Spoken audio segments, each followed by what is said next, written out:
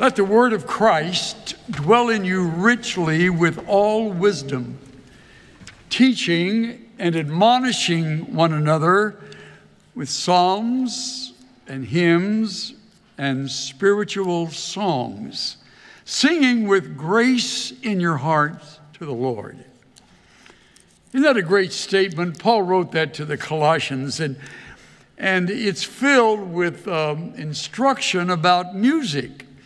Maybe you hadn't thought of it, but when you sing or when you play your instruments or when you participate in any part of a music ministry, you teach and admonish one another.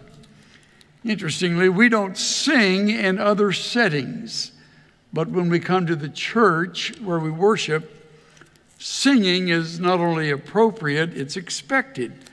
So we do so with great delight.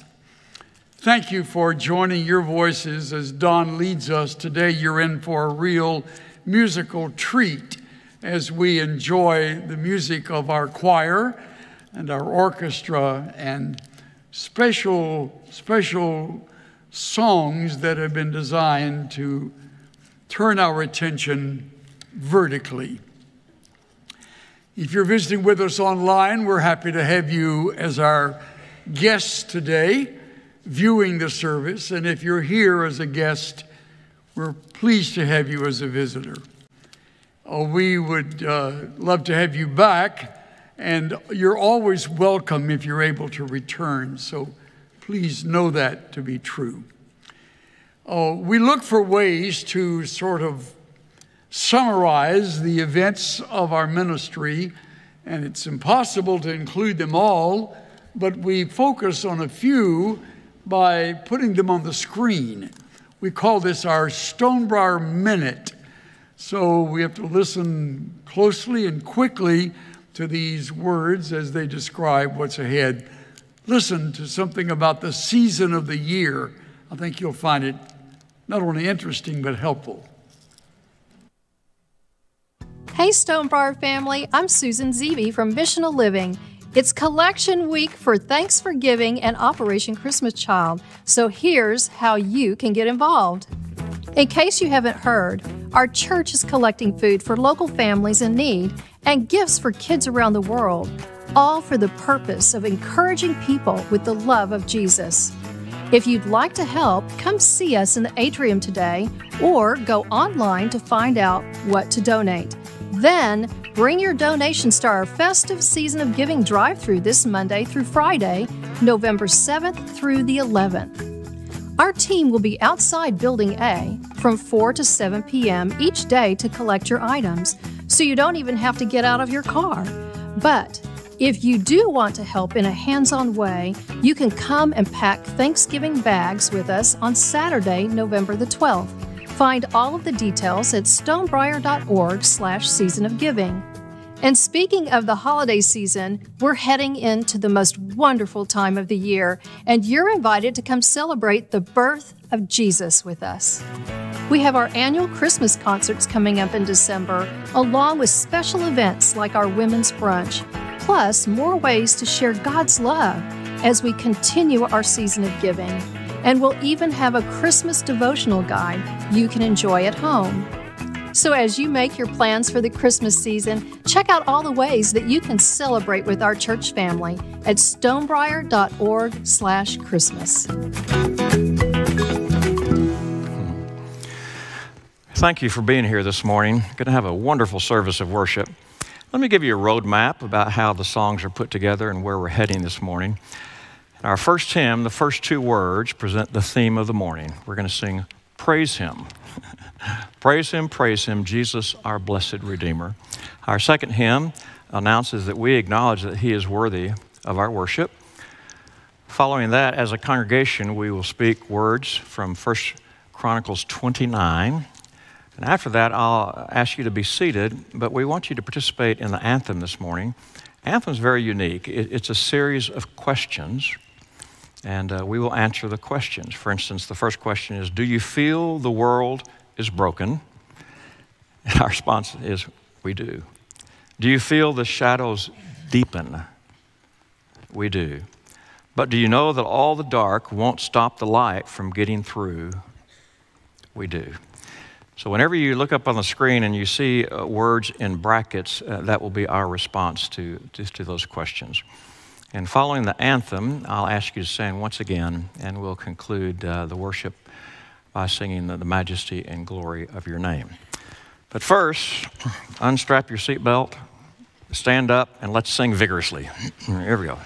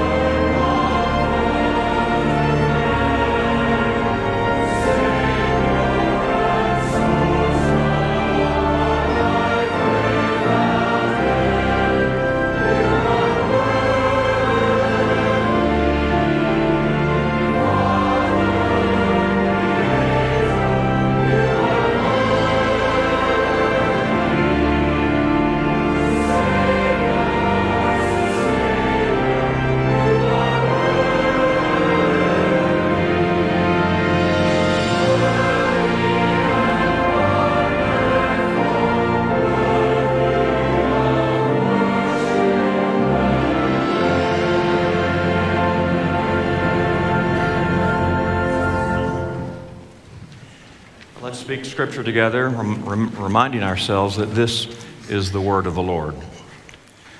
Yours, O Lord, is the greatness and the power and the glory and the majesty and the splendor.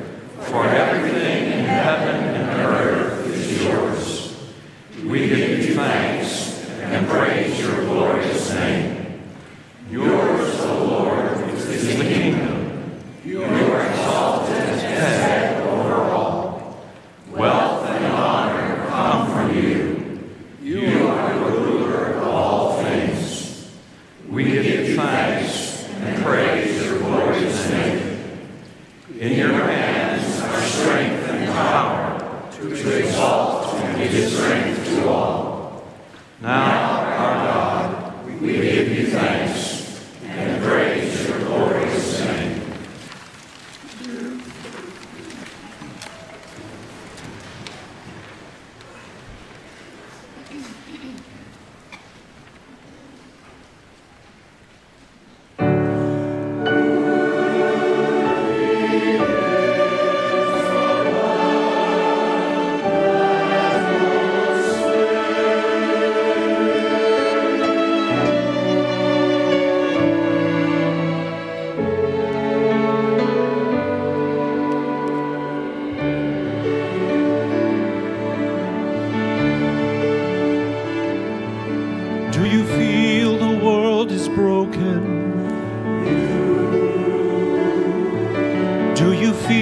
Shadows deepen.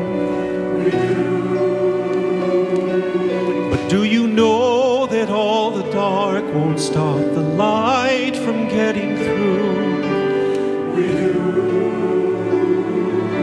Do you wish that you could see it all made new? We do.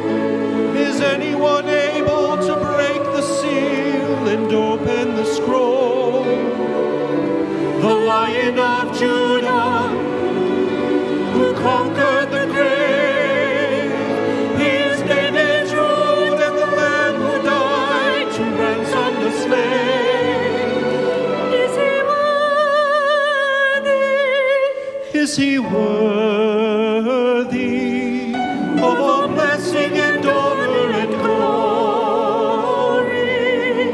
Is he worthy of this?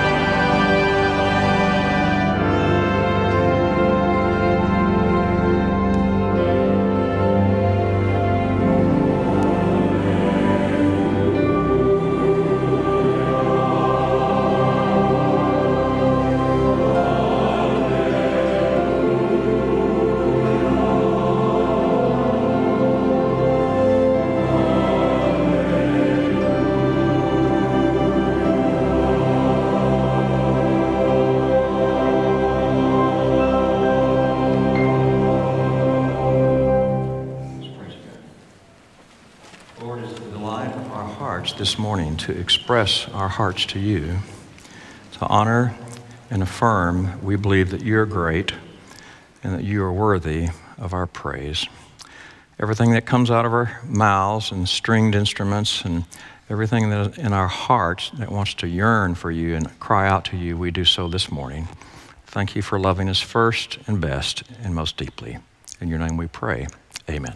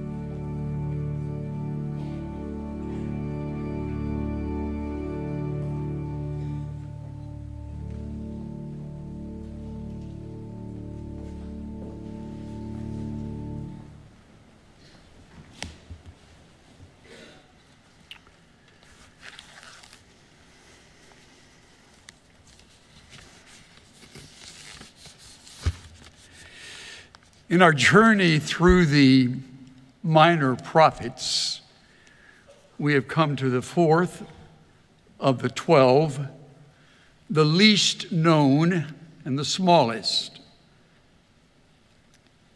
In every way, the most obscure,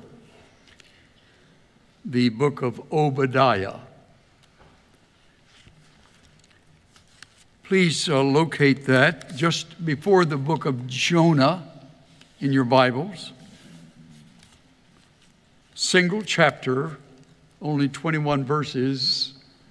I'll read a few from this chapter.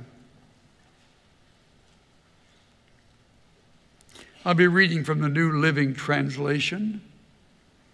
Once you find your place, please stand with me out of respect for the Word of God.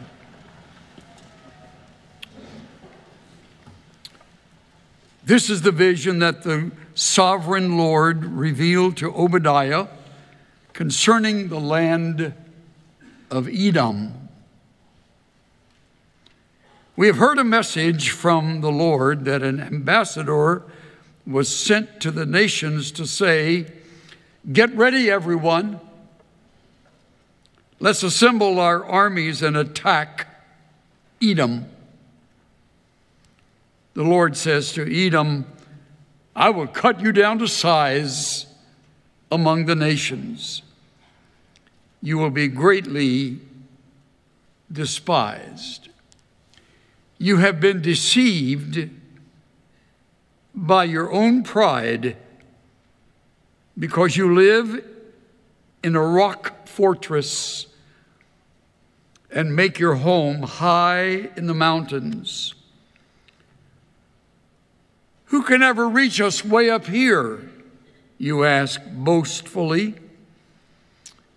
But even if you soar as high as eagles and build your nest among the stars, I will bring you crashing down, says the Lord.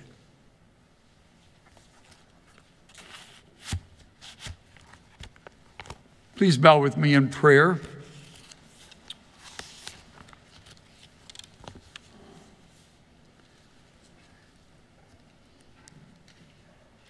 All the inhabitants of the earth are as nothing, and you do according to your will in the army of heaven and among the inhabitants of the earth.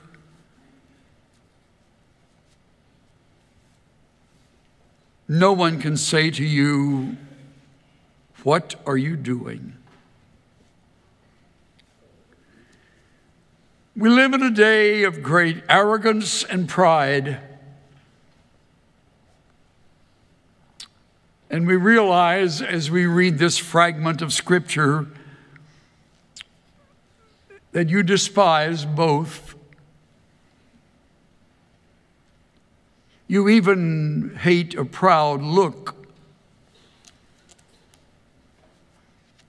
We're entering into a week where we will see many of those proud looks and hear many arrogant voices. We as a nation have lost our way. We have long since walked in our own way and not in your way. We have forgotten what you have promised. If my people called by my name will humble themselves and pray, seek my face, and turn from their wicked ways, I will hear from heaven, forgive their sins, and heal their land. Our land needs healing, and we cannot heal ourselves. Our Father, rather than looking past the evil of our ways, penetrate through it, reveal it clearly. Use these few words from this small book to arrest our attention and make us aware anew that you have ways of cutting people down to size, especially those who walk in pride and arrogance.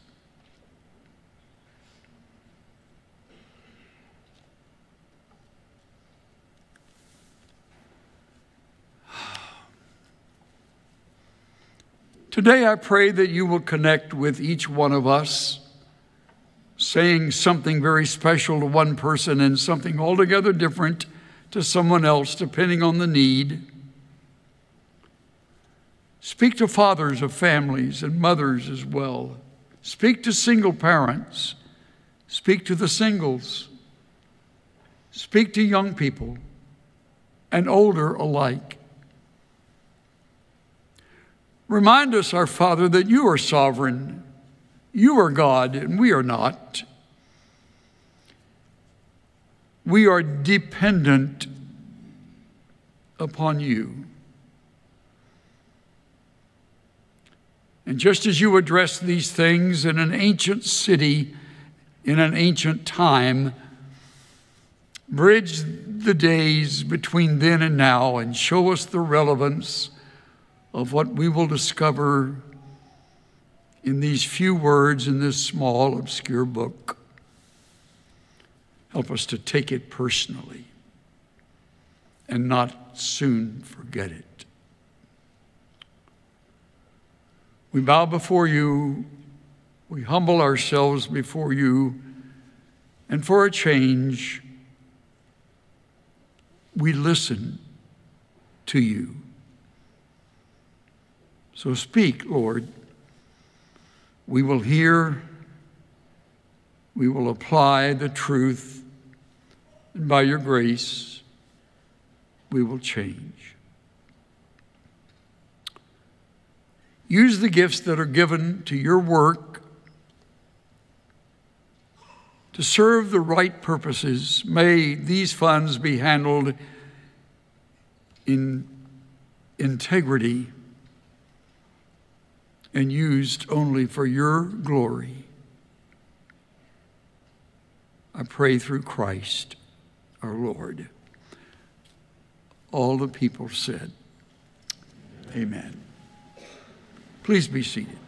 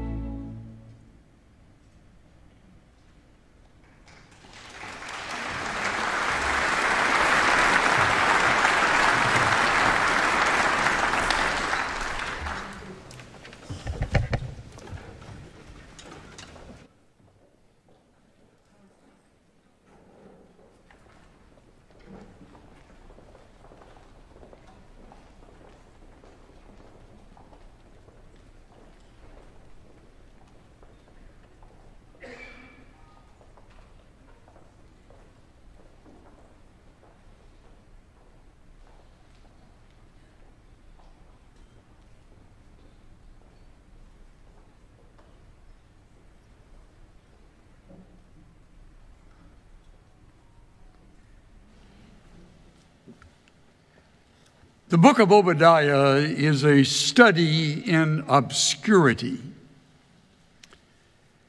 We really know nothing about the man himself. He's virtually an unknown. He's almost like a meteor across the night sky.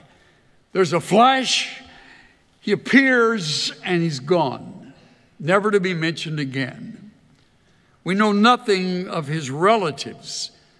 Even his mother and father are never mentioned anywhere in the Bible. Furthermore, I've never known anyone who's chosen a verse of Scripture from Obadiah as their favorite verse in the Bible. In fact, most have never read the book, though it is the shortest book in all the Old Testament, only 21 verses. It's almost like a fragment of Hebrew Scripture that's been included just before the well-known book of Jonah. But here it sits, waiting to be discovered and understood.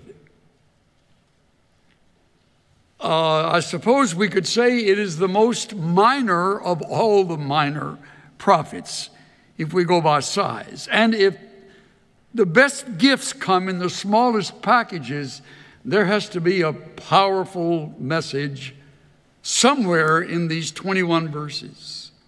And there is. Because I don't want you to miss the message as we get involved in the study of the book,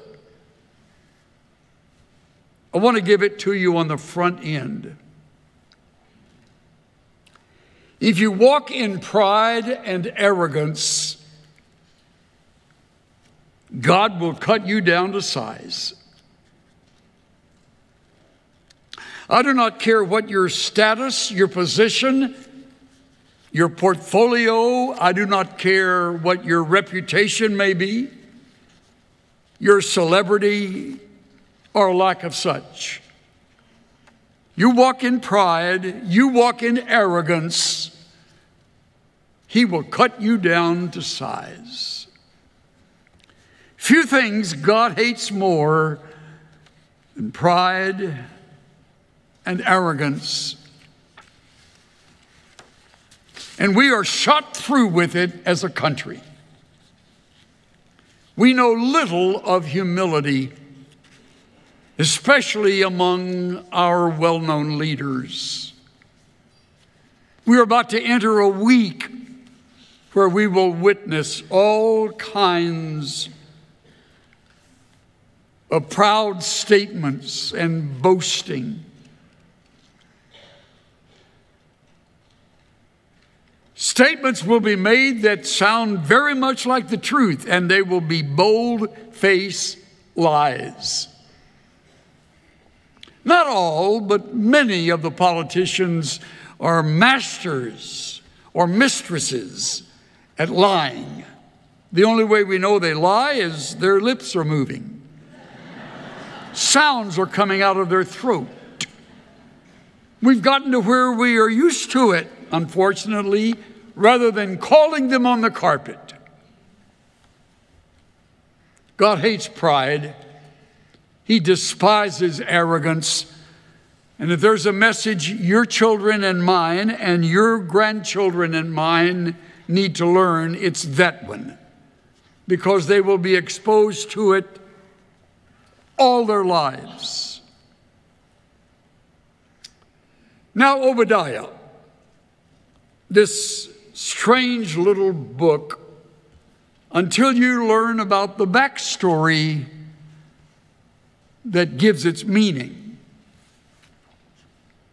It's the story of a venomous feud that's been going on for centuries. The feud, of all things, began in the birth canal of a mother who was about to release to this world a set of twin boys. The older, on his way out of the womb and out of the canal, is being gripped by his younger brother at the heel. And they're even fighting on the way to birth. You wonder how often their mother must have said to the boys, "Would you please settle down and stop fighting?" Of course, they ignored her all their lives. I should say, when it came to fighting, they ignored her, but they did settle down.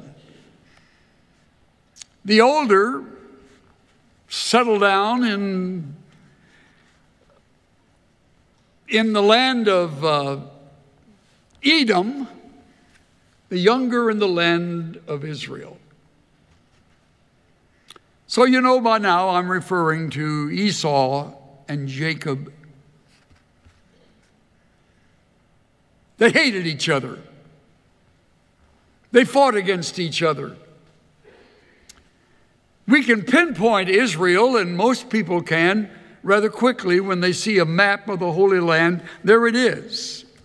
Or even of the Middle East. There's Israel. Most would be hard-pressed to locate Edom. So allow me, down south of the Dead Sea, about 100 miles along and about 50 miles wide, was the ancient region of Edom. Jacob settled in Israel. Esau settled in Edom.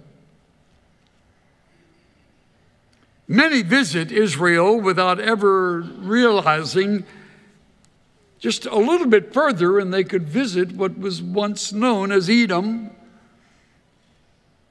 The best known city in Edom, of course, is Petra, now located in the land of Jordan, which is east of Israel. When you go to Jordan, you travel a long ways south. You come down to Petra, and there you walk into one of the 7 wonders of the world. Amazing. Amazing it is. It is a world of solid rock. The rock face stands 700 feet, 7 stories high. And the rocks are of deep, deep purple mixed with pink. Etched into the rocks are beautiful, beautiful structures. You'll feel like your infant size when you walk through that valley, once called a ravine. As you walk along that mile-long ravine, you look up, and even if you stop at one of the carved doorways, you feel tiny in size. The doorway itself towers over you.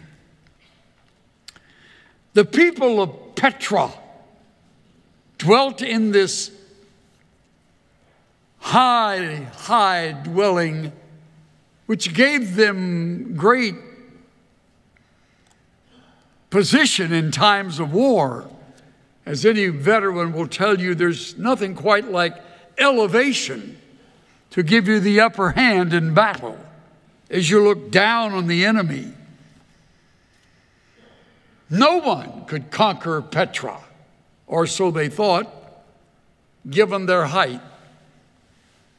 So they lived in the pride and arrogance of their height, in their rock fortress, towering high above the surface of the earth.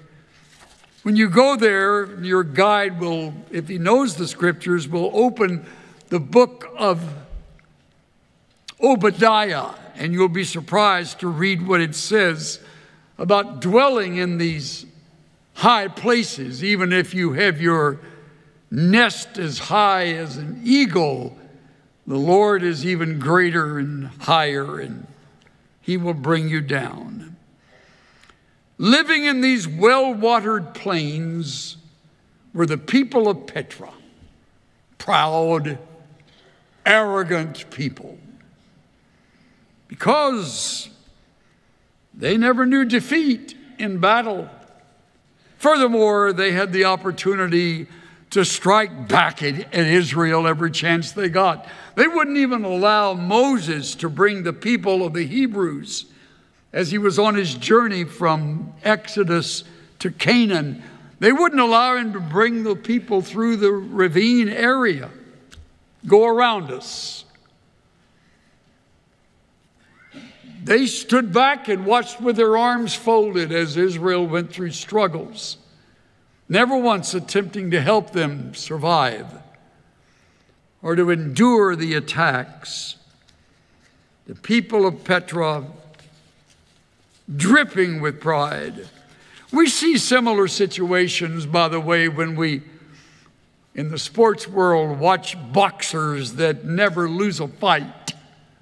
You've never seen one of them that's humble. They're all arrogant and proud. The same is true of football teams that go through the entire season and never lose a game. They and their coaches walk in pride over their record. The tennis player who never loses a match is known for his arrogance, even yelling back at the referee on occasion. And even attorneys who don't lose a case are quick to tell potential clients, when you use our firm, you use one that's never known defeat. There's arrogance in that. There's pride, easily pride in that. When your child makes straight A's, watch for it. Watch for it. It's easy for that child to begin to believe that he's something special, even though his intelligence is a gift from God. Even though your daughter may be musically inclined and be able to play difficult pieces on an instrument, watch it. Watch out for arrogance. It comes with success. So it's important that we learn early to walk in humility. And we will not learn it from our culture. You don't learn humility in the streets. So the Lord sent a prophet. Isn't it interesting? He sent an obscure, not a prince of the prophets, and apparently not one all that well known in that day. If he was well educated, we're never told. If he was famous in some circles, we're never told. He's obscure. And the Lord chooses him to bring the message. And what a message it was. The Lord says to Edom, verse 2, I will cut you down to size among the nations. You will be greatly despised.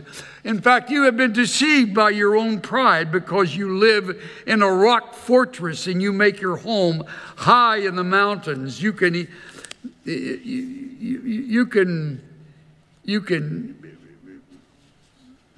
None can even reach up here where we dwell. And you say that boastfully. Who could ever reach and defeat us?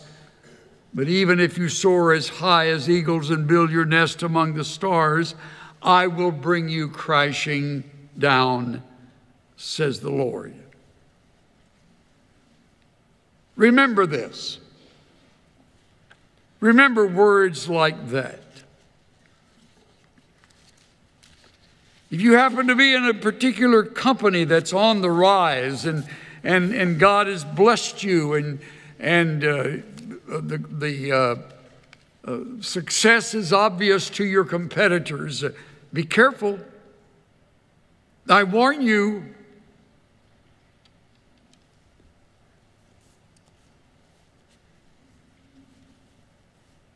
And on top of all of this, the people of Petra were eaten up with revenge and hatred. When that is true, all kinds of things can happen. You are unaware of your bitterness, and you are numbed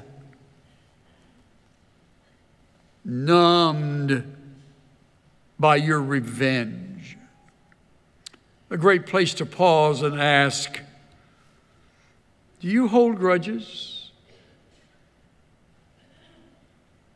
You have a list? Are there names that surface that you immediately wipe off or wipe out?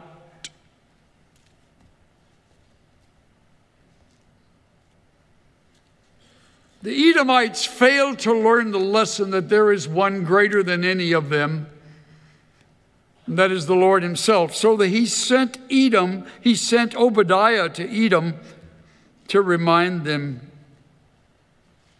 Told him of those allies that were once their friends who would chase them from their land. They will deceive you. They will promise you peace when in fact they'll be plotting to deceive and destroy you. These are your trusted friends who will be setting traps for you. What serious warnings. You should not have gloated when they exiled your relatives, meaning Israel, to distant lands. You should not have rejoiced when the people of Judah suffered misfortune. You should not have spoken arrogantly when the terrible times of trouble shook them. You should not have plundered the land of Israel when they were suffering such calamity. You should not have gloated over their destruction when they were suffering such calamity. You should not have stood at the crossroads killing those who tried to escape. You should not have captured the survivors and handed them over in their terrible time of trouble. In the feud, stop it.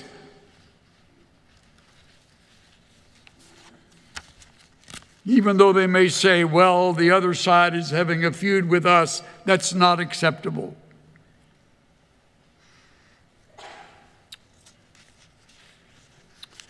Obadiah sits as a small book with a major message to all of us, especially if you are given to your success. I was reading recently in Charles Haddon Spurgeon book, Lectures to My Students. It's a beautiful book to those he was mentoring there in the city of London. He writes this in a very unique, vulnerable moment. I quote, "Success can go to my head, and it will, unless I remember that it is God who accomplishes the work, that he can continue to do so without my help, and that he will be able to make out with other means whenever he cuts me down to size." I believe Spurgeon pulled that statement straight out of Obadiah. Where else do you find the lines, when he cuts me down to size? Don't answer out loud, but can you remember the last time you were cut down to size? It's a humbling experience. I remember during my senior year in high school, I was a part of the band, and we were all excited about that senior year because we had on our football team the star of the city. Donald Carpenter was the runner in our backfield, and he had been great in our junior year, but by the senior year, so much of the press in Houston was revolving around this young man who could just find the smallest hole in the line and shoot through and find his way to the goal line. And we began to believe our own stuff. In fact, as one of the band leaders, I suggested we develop a march that was kind of a strut.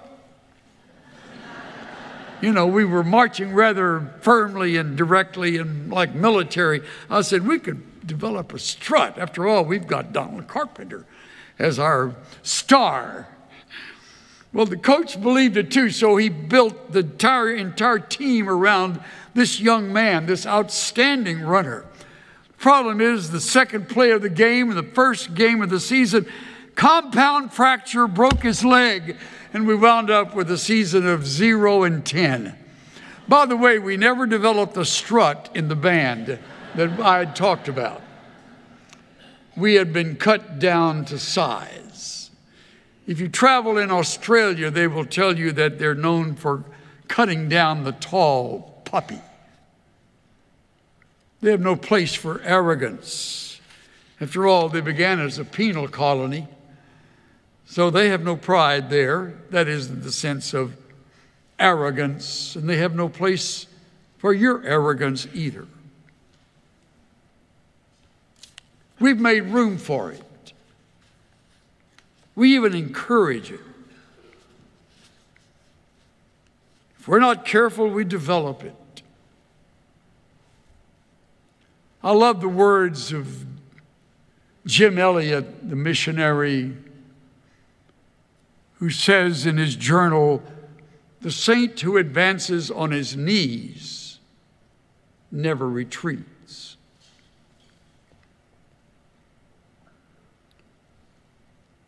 We're not good people about falling to our knees.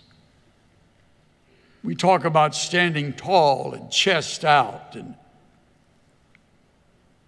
often looking down on others.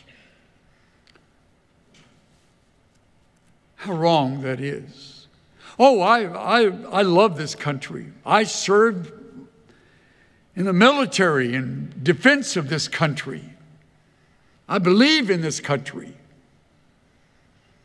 But I'm disturbed by the arrogance I see in it.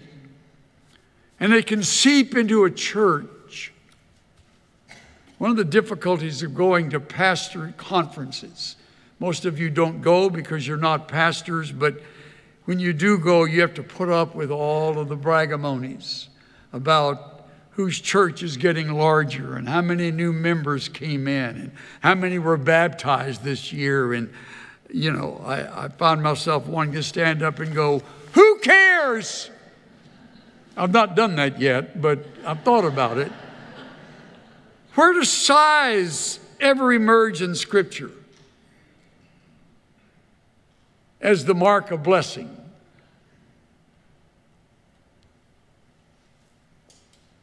I mean, Junior on Hee Haw was right. He said if size meant anything, a cow could outrun a rabbit.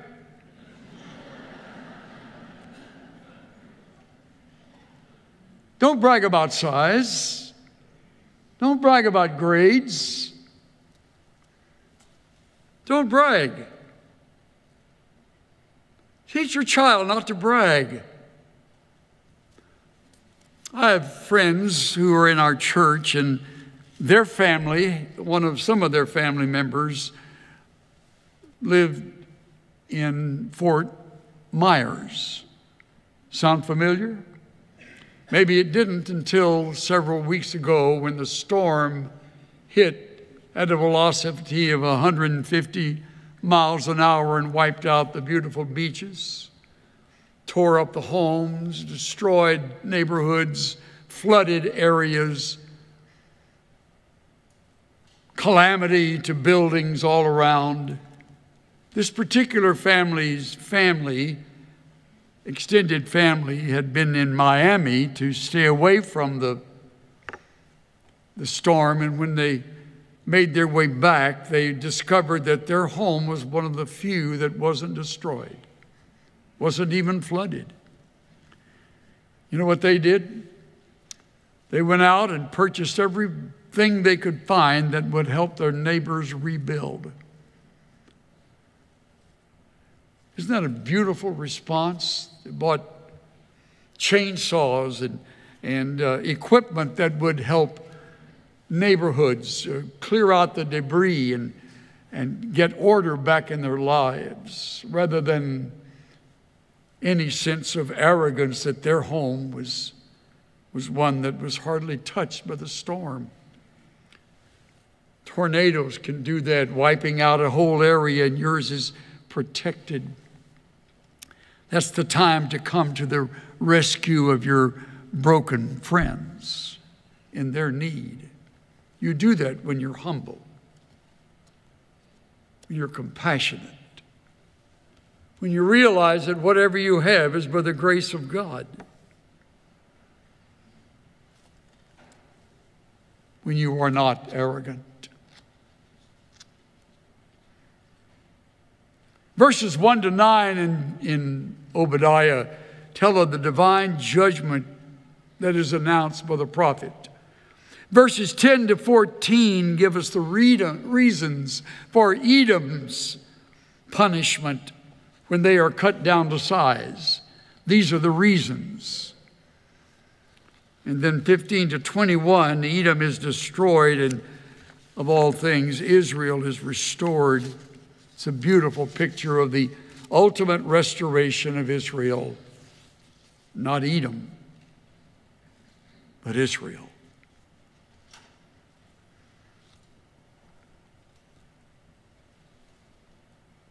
I find 5, 6, 7 lessons from this little obscure book that you would otherwise move past to get on to the other prophets. Let's pause here and listen to some of these lessons together. And believe me, I've worked over them carefully and I've reviewed them again and again. They speak volumes to me personally.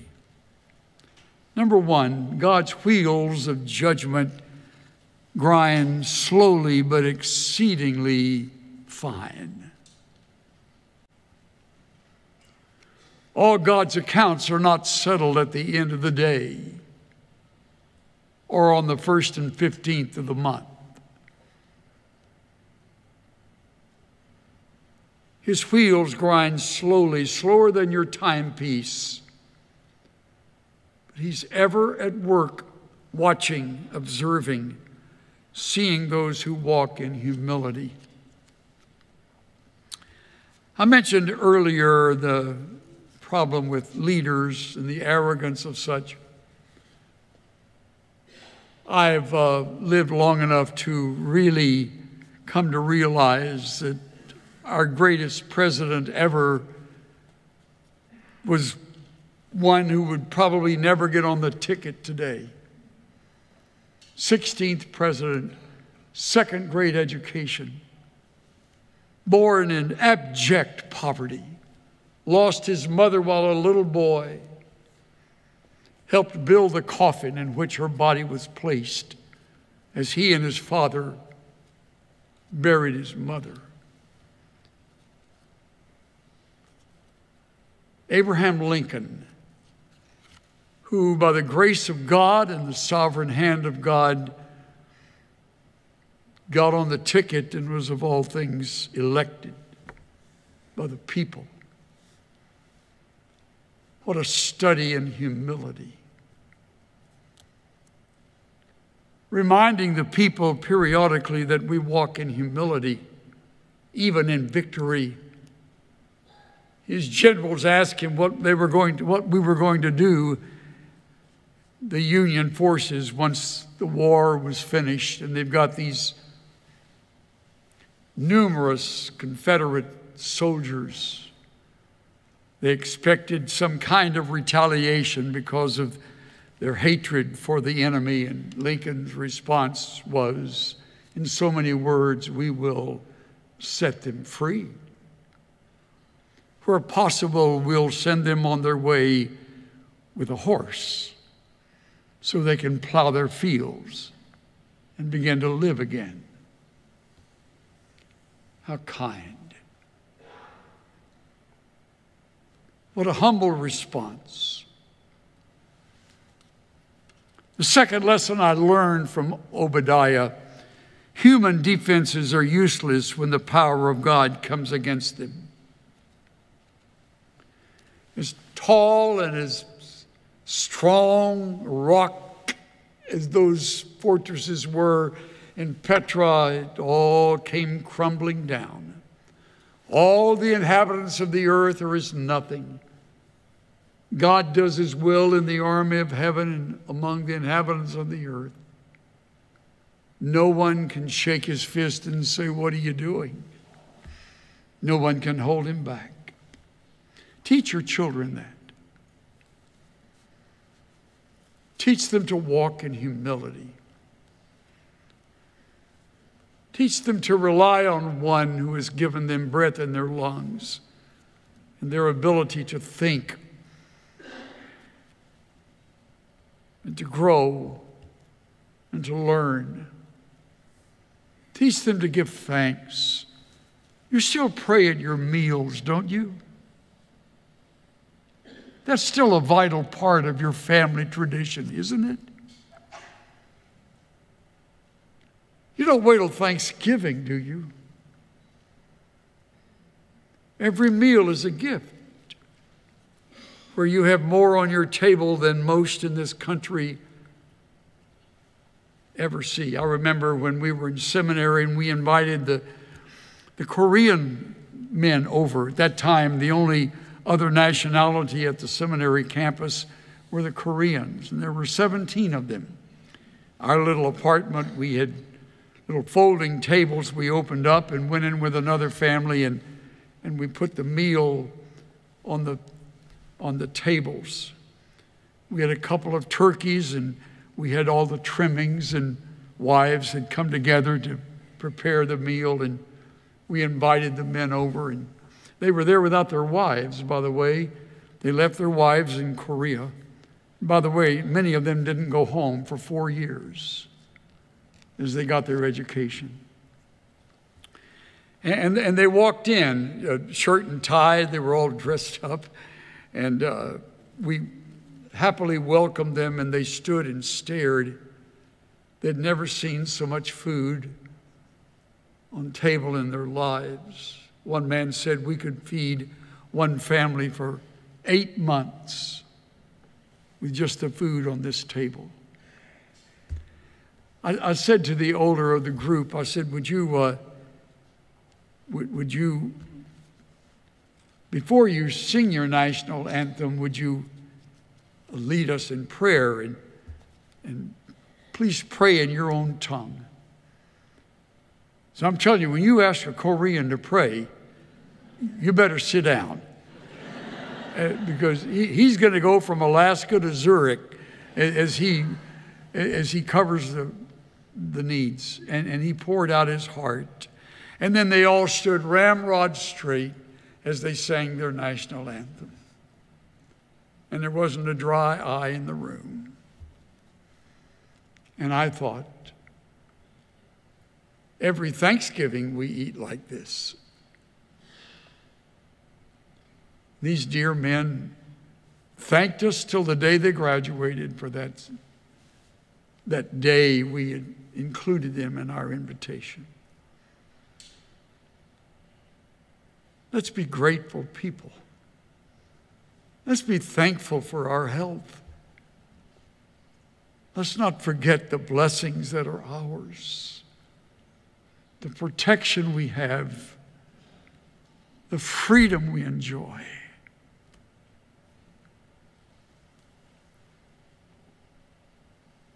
The third lesson I learned is an arrogant spirit leads to a fall, just as pride precedes destruction. And the fourth, all who rejoice in others' calamity and gloat over their misfortune will suffer serious consequences. It would be great to recover a compassion among our people of America, where we really do reach out. I love that about our church. Every time we present needs, you respond magnificently. And many in our country do. Make sure that your family carries that with them as a part of their training when they leave the nest of your home. Number 5, those who are blinded, those who hold a grudge are blinded by bitterness and numbed by hatred. I hope by the end of this message you've decided to drop your grudges. I hope you've learned to reach out with a genuine handshake and release all of this resistance to certain people who may have offended you or hurt your feelings in some way. I tell them at the seminary when I speak there, especially those going into the pastorate, learn to look past offenses. Look past them, or you will never last very long in the ministry. Number 6, it's impossible to walk humbly with God while feeling superior to anyone.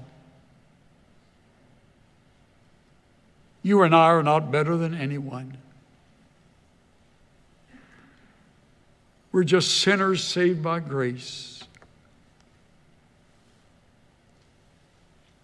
7th and finally, to continue a feud is complicated and exhausting. To end one is simple and relieving. The secret is forgiveness. Is there someone you need to forgive? Stop and think. There's someone you need to forgive. You know the one thing we all have in common? We've been hurt by someone else. Every person in this room has someone who did them wrong. Forgive them. The alternative is that you are reduced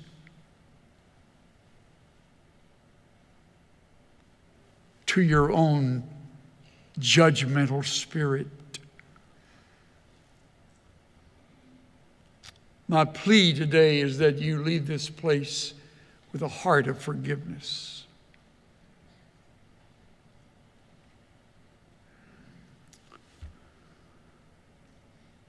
Whatever it takes. You know what's so great about the cross? It represents that. Remember Jesus' words just before he died? Father, forgive them. They don't know what they're doing. He said that about people who drove spikes in his hands and feet and shoved a spear in his side. Our Savior is the Savior who forgives. That's how I can say to anyone who've never trusted in Christ, there's nothing on his part holding you back. He's ready to forgive you of whatever. You come to him just as you are, and you lay yourself before him, and he will forgive you, removing your sins as far as east is from west. Forgiven forever. Thank you, Obadiah, for the reminder of these wonderful truths. And thank you that your words are not limited to the people of Petra who lived among the rocks, but to people who gather right here in these United States. By the way, as the election unfolds this week, in this midterm election time that's upon us, watch for humility. Okay? You got to listen closely because it'll be rare. So watch closely. See if you detect it. See if you hear words that describe or reveal a heart that's truly humble. I don't care what side it's on. I don't care which part of the aisle it represents. Look for humility.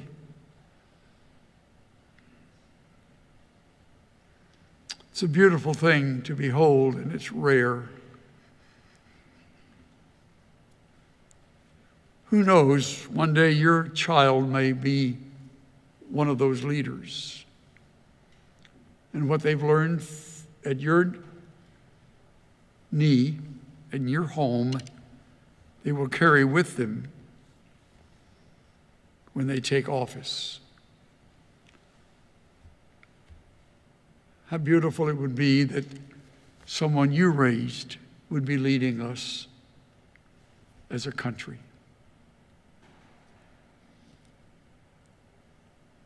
Bow with me, will you? This is a sobering message that you reveal to us, Father, from Obadiah. It makes us quiet. It makes us realize how easy it is to fall into the trap of our own importance or comparison, judgmentalism. How easy to become bound by the cords of our own prejudices and grudges. Broaden our shoulders, Father. Clear our minds of those serious habits that mark people off and turn them into mental enemies. Give us the feeling that we're superior in some way, as if we are their judges. And remind us that there's hope at the cross. As we humble ourselves and pray, help us as a nation to recover in this long drift away from you. We pray that you will begin that soon by your grace. Thank you for Obadiah and reminding us of these things from his little book with a major message. Through Christ, we thank you. All God's people said, amen.